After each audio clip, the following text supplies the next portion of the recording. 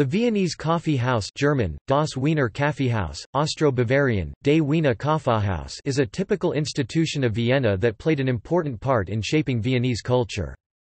Since October 2011 the Viennese coffee house culture is listed as intangible cultural heritage in the Austrian inventory of the National Agency for the Intangible Cultural Heritage, a part of UNESCO. The Viennese coffee house is described in this inventory as a place where time and space are consumed, but only the coffee is found on the bill.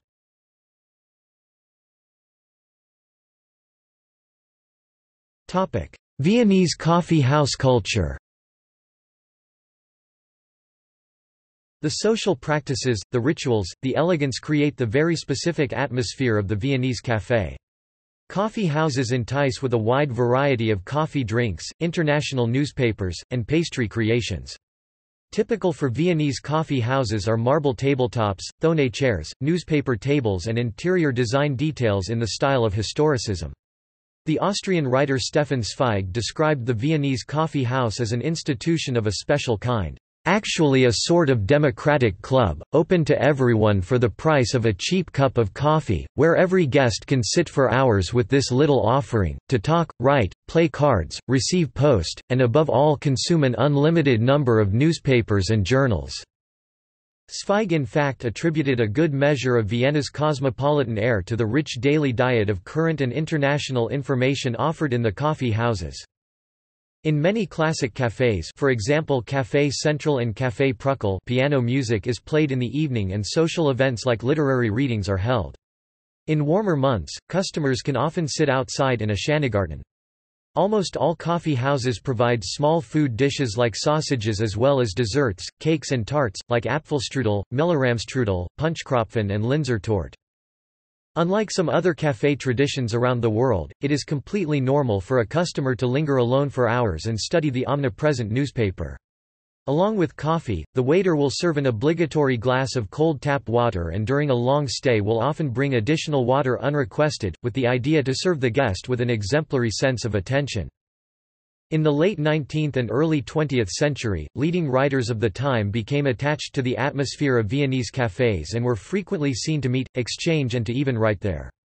Literature composed in cafés is commonly referred to as coffee house literature, the writers thereof as coffee house poets. The famous journal Die Fackel, The Torch, by Karl Kraus is said to have been written in cafés to a large extent. Other coffee house poets include Arthur Schnitzler, Alfred Polger, Friedrich Torberg, and Egon Erwin Kisch. Famous writer and poet Peter Altenburg even had his mail delivered to his favorite café, the Café Central.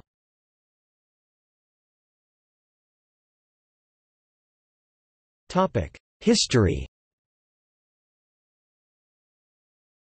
Legend has it that soldiers of the Polish Habsburg army, while liberating Vienna from the Second Turkish Siege in 1683, found a number of sacks with strange beans that they initially thought were camel feed and wanted to burn.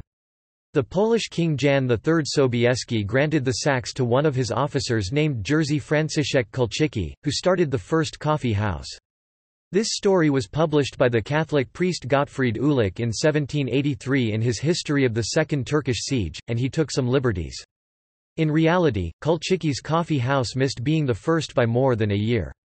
A more factual account has been reported by Karl Tepli. After some experimentation, the legend goes on, Kulczycki added some sugar and milk, and the Viennese coffee tradition was born. This achievement has been recognized in many modern Viennese coffeehouses by hanging a picture of Kulczycki in the window. Another account is that Kulczycki, having spent 2 years in Ottoman captivity, knew perfectly well what coffee really was and tricked his superiors into granting him the beans that were considered worthless. According to recent research, Vienna's first coffee house was in fact opened by an Armenian businessman named Iohannis Diodato in 1685. 15 years later, 4 Greek-owned coffeehouses had the privilege to serve coffee. The new drink was well received, and coffee houses began to pop up rapidly. In the early period, the various drinks had no names, and customers would select the mixtures from a color-shaded chart. The heyday of the coffee house was the turn of the 19th century when writers like Peter Altenburg, Alfred Polger, Karl Kraus, Hermann Broch and Friedrich Torberg made them their preferred place of work and pleasure.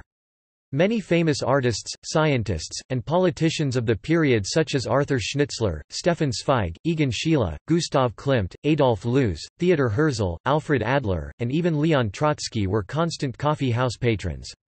In Prague, Budapest, Krakow, and Lviv and other cities of the Austro-Hungarian Empire there were also many coffee houses according to the Viennese model. In the 1950s, the period of «coffee house death» began, as many famous Viennese coffee houses had to close. This was due to the popularity of television and the appearance of modern espresso bars. Nevertheless, many of these classic Viennese coffee houses still exist. A renewed interest in their tradition and tourism have prompted a comeback. Some relatively modern Viennese coffee houses have emerged in North America, such as Julius Meinl Chicago and Kaffeehaus de Châtillon in Greater Seattle and Café Sabarsky in Manhattan.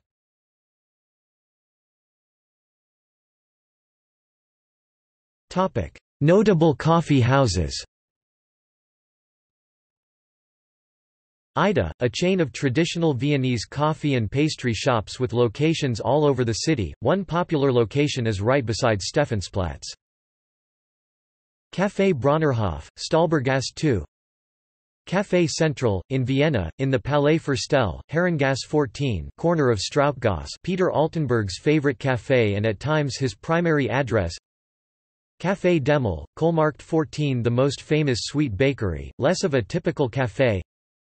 Café Greenstiedel, Michaelerplatz 2, the favorite café of Leon Trotsky and many writers of that era, closed June 2017.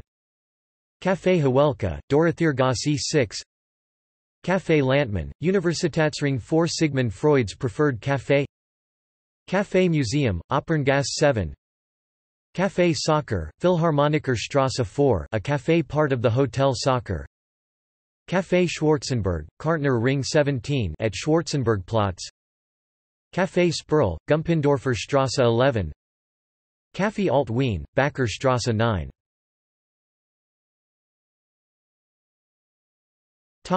See also: Coffee portal, Drink portal, Vienna portal. Notes